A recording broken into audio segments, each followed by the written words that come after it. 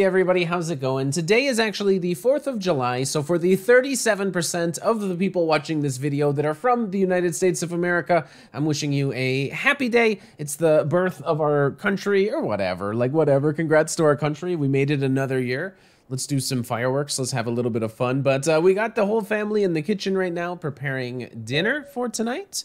So there might be some background noise that's a little bit unavoidable in today's episode, but we're playing a 5-minute game of chess going up against Rebiquita 32, who is somebody I've never played before, so I'm excited to potentially play a holiday version of the Wagon Gambit. B5.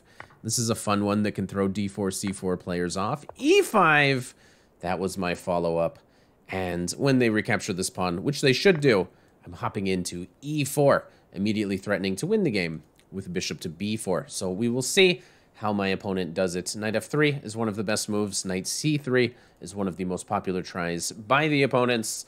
But usually, this is enough to take a brand new opponent by surprise. And there's a million tricks and traps that I will hopefully remember if my opponent does anything that's not that. There's also a variety of queen moves, many of which are a mistake.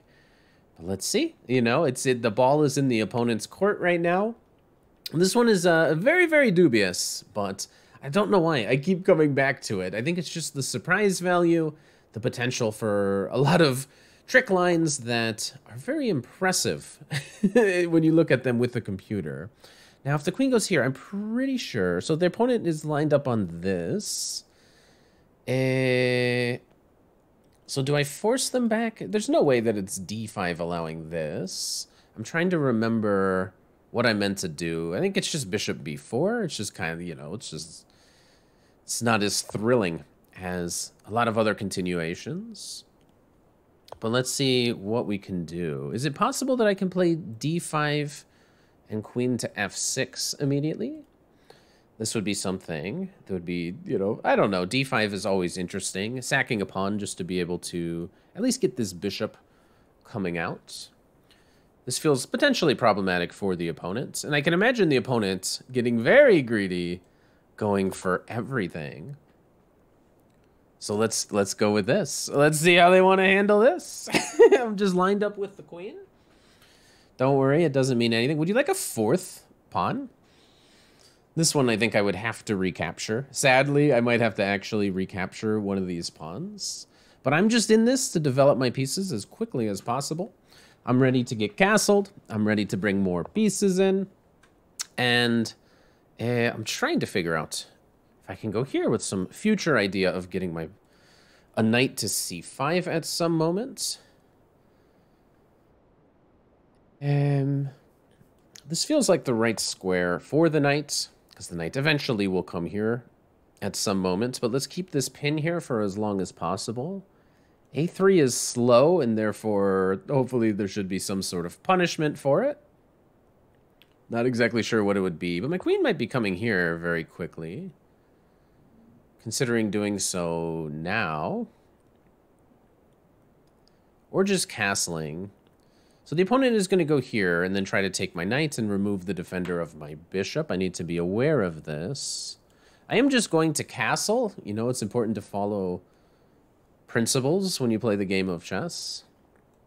But, this was the idea. The idea was to get this guy out, and they're delaying the development on the king side. They're also giving up a piece. I suppose I shouldn't refuse this one. What? All right, I will accept this piece. The opponent is counter gambiting or blundering. So often they feel about the same. The difference between a blunder and a counter gambit is quite small. Ha! Look at that, 12-move win with the Wagon Gambit. So let's just take time to make sure we go back and I'm trying to learn from every game. This queen c2 variation that the opponent came up with.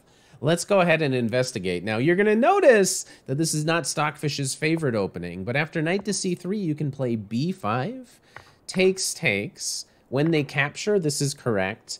I've been playing with e5. This is the Wagon Gambits. Now, as you can tell, Stockfish is not a huge fan. It's plus 2.4. This might be even more dubious than the Stafford Gambit. But the idea is that you're going to be developing very, very quickly. And on this move, you already make a very serious threat. And the threat is to bring this bishop in. So some move, like queen to d5, leads to immediate disaster because it allows bishop to b4, with the idea that after this, there's some taking here. This is the kind of situation that can lead to a lot of trouble for white. So white needs to do something about it.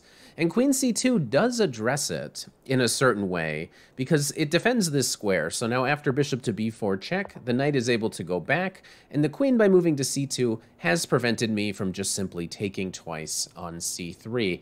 Now around here, I wasn't exactly sure. d5 scores insanely well, and I'm pretty sure we've done a whole bunch of prep on this at some point, honestly.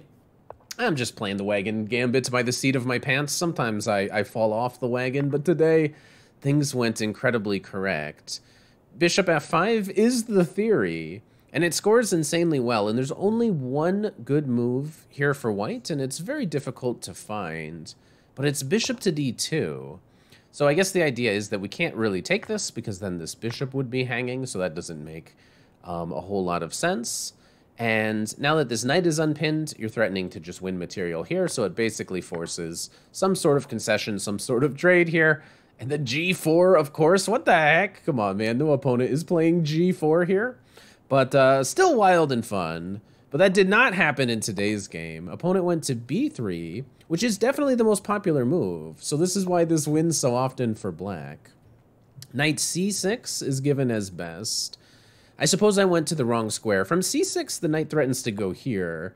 So on some move, I don't know, let's just make some random move. I'm thinking that maybe I have this as like a possible tactic, with the idea that if here, I would be forking the queen, and then possibly, you know, there might be some sort of checkmating attack as well. But instead of that, I went to a6, defending, knowing that in a lot of these lines, a knight likes to come to c5 if somehow this bishop ever gets defended. Of course, the opponent has g4 here, which, well, I mean, what the heck is g4? I mean, I guess it makes some sense. The bishop can't take, not because of taking, because of the pin, but because of here. Okay, sure, g4. Dear future opponents with white, you guys should play g4 a lot more in these positions. But then the opponent blundered a piece, so that's it. All right, time to go celebrate the 4th of July. Hope you like that. Wagon Gambit, easy wins. See you later.